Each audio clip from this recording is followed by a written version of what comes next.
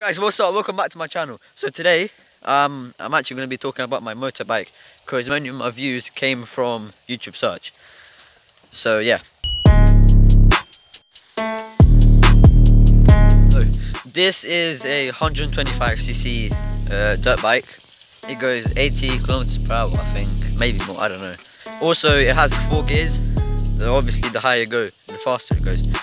All I'm gonna say is that the size is perfect. It's like, for me it's good, and I'm 14 years old, and for a 14-year-old I'm actually quite small, and I barely reach the floor, like tippy toes. So yeah, it'll be this dirt bike is gonna be for me for many years. Alright, I'm gonna ride right now. I'm gonna show you how the gears work, how they change, and how fast it goes.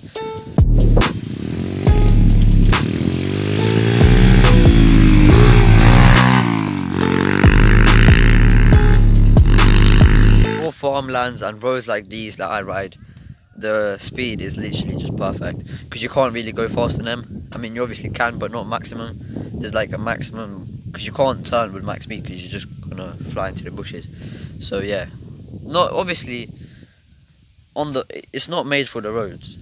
It's made for literally farmlands, places like these to ride on, to just have fun, and that's it. Also, 125cc is actually very good because you could ride onto hills, no problem. Kickstarts could sometimes be actually very hard to even like start it because I have to put my whole body weight to actually start it.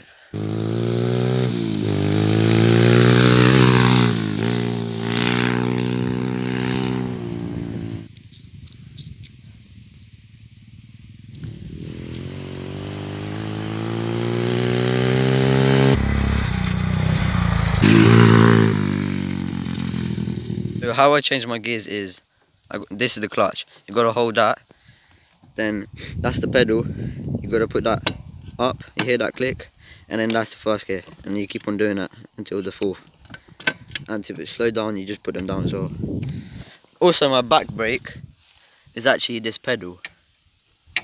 And this handlebar brake is actually the front brake. So that's the back brake. And to actually not like die while you're going, you gotta hold the clutch, then press the brake for you to actually stop. And obviously, the more you ride it, the more used to it gets, how fast you get, and yeah. Also, you gotta like warm it up as well, a bit.